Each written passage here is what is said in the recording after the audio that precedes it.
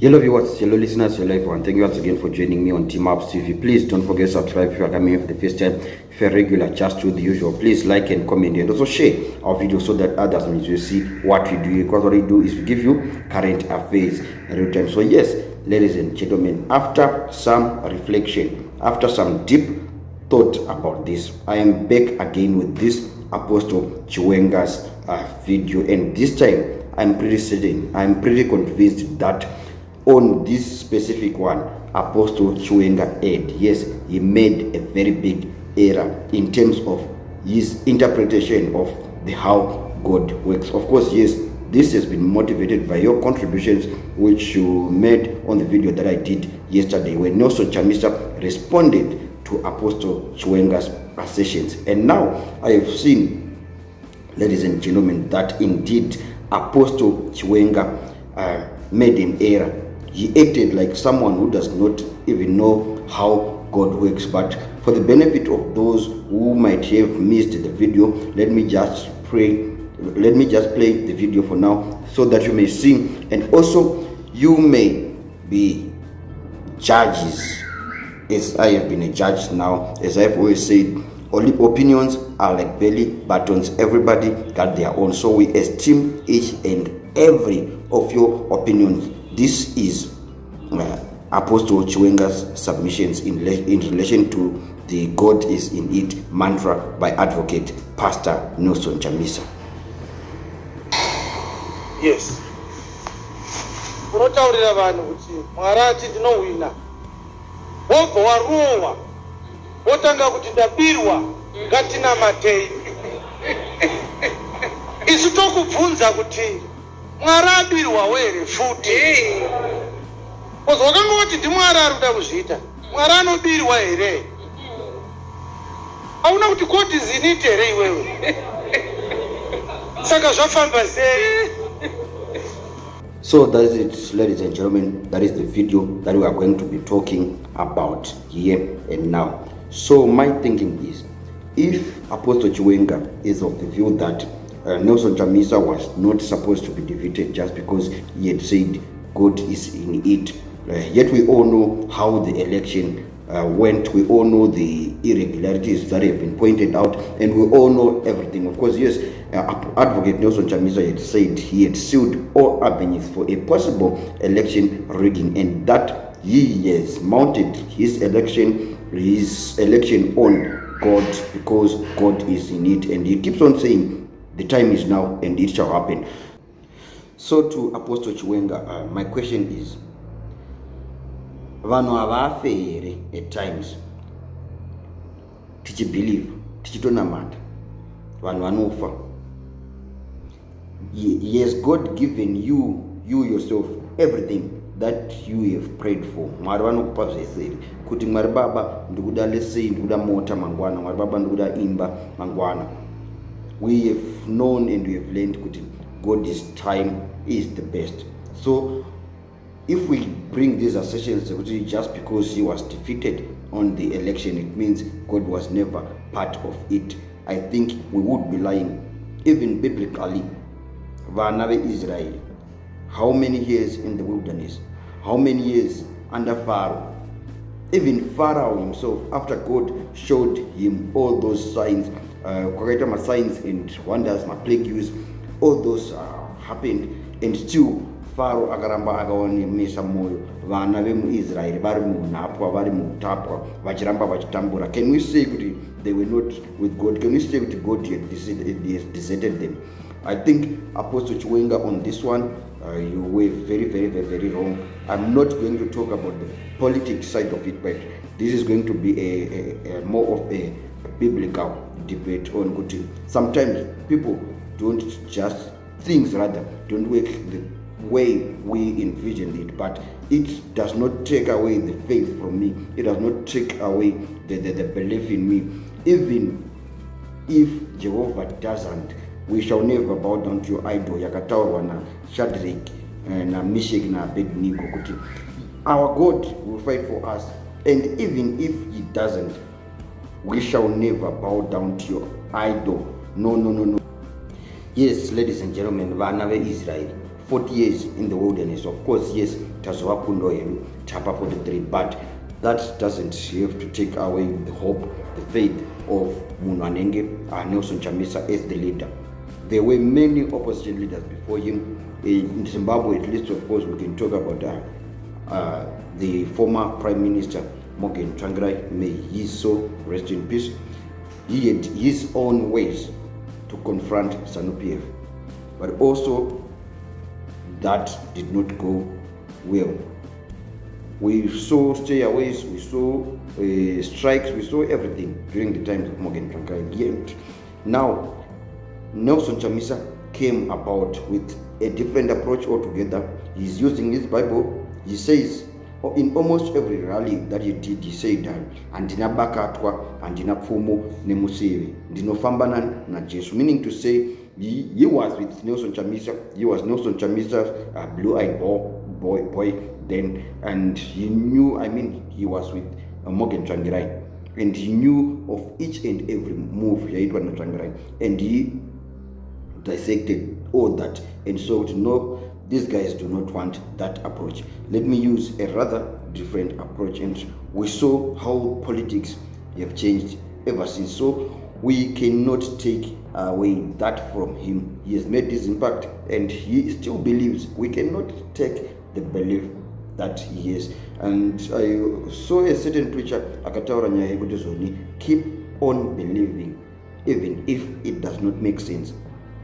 Guys, if we want to look back at the Bible stories, even the story of John the Baptist, he had prepared the way for the coming of Jesus. But at some stage, at some point, he questioned in Matthew 11, verse 3, he questioned, are you the one? So there are times even those, the gurus in faith that we may refer to,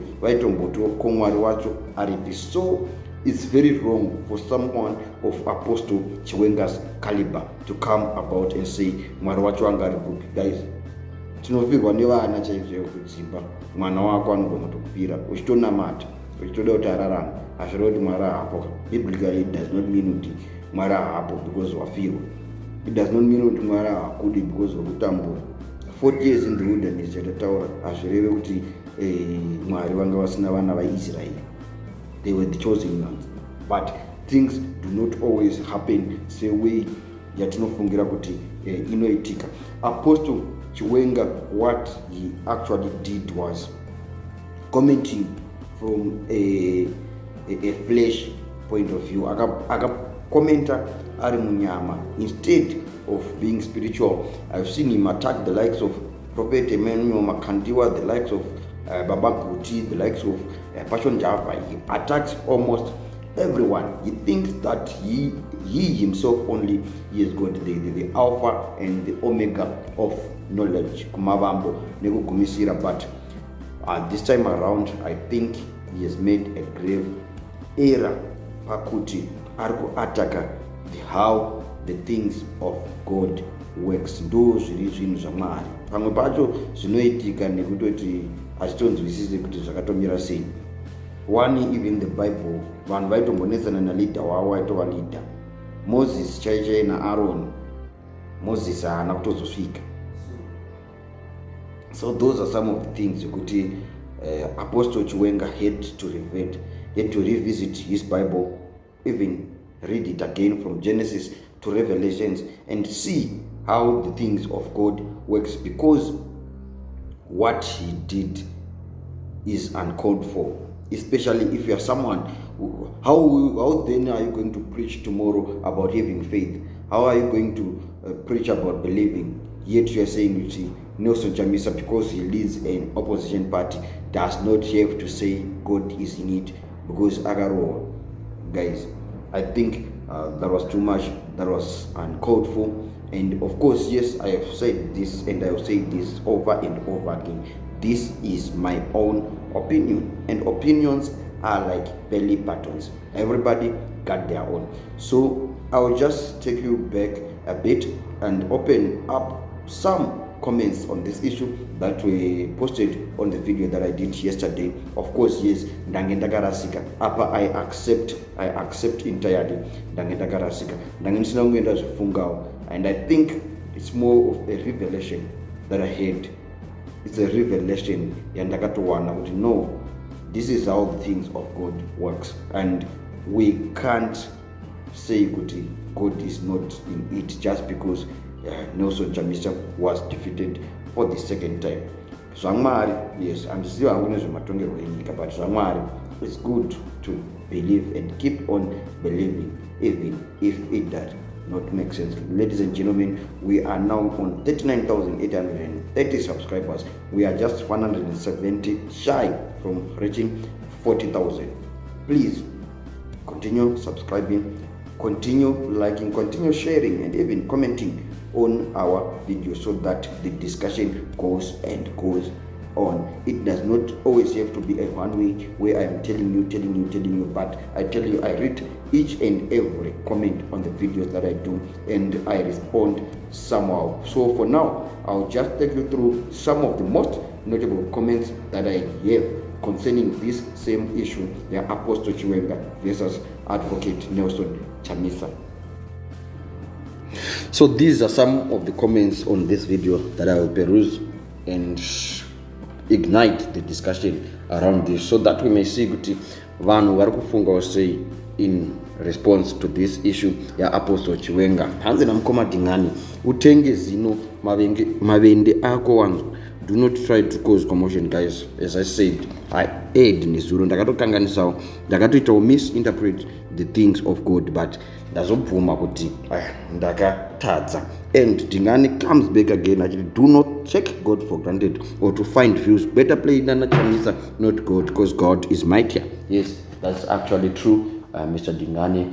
Of course, yes, we believe. I now see kuti it's wrong to disregard things of God. Zendakanzwa mapofu achitaurirana kuti zvakaoma zano hainyareo here kuba zvinyazi kudai bofu richitaura, saka shoko richiti kune meso asamuone, mune nzeve asamunzwi. Ndimimi vamwe vacho takubatai mune kufunga kwakafa. Yes, apa this is 100% correct. Kufunga uku kwakafa kwakashandiswa nezuru to say just because election rauya rikaenda munhu akutofanira kutorambidzwa kuti zvange zvina Mwari mukati. President chete musadaira imbwa dzinovhukura imbwa idzo. Give us a break, you guys. Don't you know how God works? Also, don't forget, devil is there too, but when it's God's time, Mnangagwa will surrender on his own. Stop stressing our president. He also didn't like the way elections came out. Bora person. That is true. Chiwenga is crazy. David akapinda mbako maigona kuuraya, so asine kutya Mwari akamurega achienda. Vanhu vari kukusapota vangani pane zvauri kutaura, vane mainterest avo, saka please dzidzawo kunyarawo shame. Of course, yes, this is directed to Apostle Chiwenga. Talent Chiwenga, unotoda nyasha chaidzo, hauzivi zvauri, ndinotokunyarira. Ko sei usingazivi Mwari waunonamata? Zviito zvako ndezvemunhu asingatyi Mwari. Kana ukasatya vanhu itya Mwari. Chii chiri kunakidza ipapo? Chamisa haasi kuda mari kana minda kana vakazi vakawanda, ane hanya neZimbabwe. I agree with President Nelson Chamisa. Tarira uone wisdom yaanayo President N Chamisa kudenga munhu. Saka iwewe zvine iwe ndiwe ani? Iwe unofunga kuti iwe chete ndiwe unofanirwa kutaura shoko nyarawo. Talent Chiwenga, what kind of man of God are you? Usarasire vanhu iwe nemafollowers ako. Mwari vanoramba vari Mwari, havasanduki. Ndiwe aniko? So many prophets, but not all of them really read the Bible, guys, and understand it. Yes, of course, this is true. It's not anyone who claims to be a prophet who reads the Bible to understand. Yes, Nelson and Mandungwe are birds of the same feathers that flock together. Chamisa must apply for a ministerial post in the Mumba's administration. President Chamisa, please keep silent and consult God. These responses won't do any good. The biggest fatal error by the poor, including many Africans, is mentioning scriptures on their physical situations. Yet, according to God himself, all scriptures are written about Christ's death and resurrection for a spiritual salvation. As long as all Bible believers use it for fleshly desires, it backfires, and their failure and falling down is of high magnitude.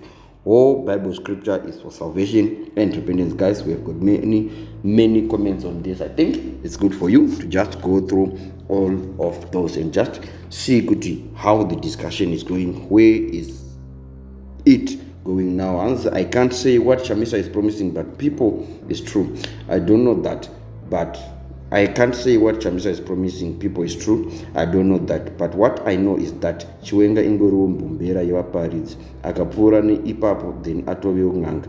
Ndochokwadi chemara zvekushinga achituka vanhu haisi saini yekuti una Mwari. Wedu tiri papi zvechokwadi, tinorasika papi? Mwari wedu watirangarira inguva chete. Chokwadi, God is in it. Mwari wedu ngavataure kaviri, tisarase tarisiro yedu. Zvichaita our president, press on, takakupiwa naiwe Mwari wedu, tinomuda. With these, ladies and gentlemen, I sign out. Anokuoneka ine mfaro, ndini wenyu Honorable Madiva.